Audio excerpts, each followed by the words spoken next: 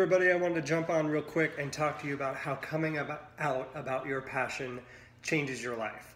I've been doing a lot of posts about passion lately, and it's all coming to this great head of what it means to come out about your passion. And I think the best way to think about that is, are you doing work that you're passionate about? Are you doing work that you're proud of? Or are you doing work that you feel is important? If you're doing work that you feel that it's important, it has to be done, right? Important work has to be done. The marches on whatever it is the march is on today. Like yesterday there was one on that scientists were real.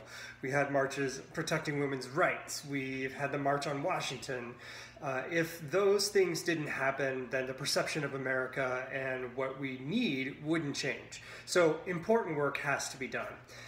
I also think you should do work that you're proud of at the end of the day. If you're not proud of your work, there's probably something in your way that's keeping you from doing your best, and therefore I think doing what you love to do. So important work, work that you're proud of, and if you're not doing important work or work that you're proud of, more than likely you're not doing work that you're passionate about.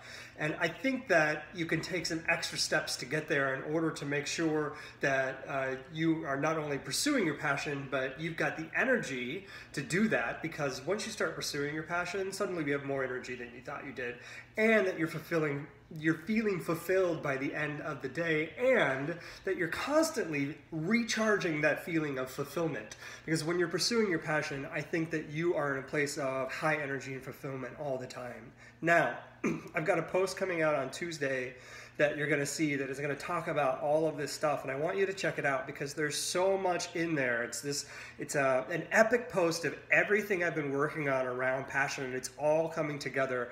And I think it's the best way for you to take charge and create change, because if you don't take charge of implementing the necessary change in order to pursue your passion, then nobody else is going to do it for you. So this is the time, now is the time to go find out more about how you can pursue your passion, get that energy going in your life, and find fulfillment so that you are way ahead of your peers in pursuing what it is that you like to do.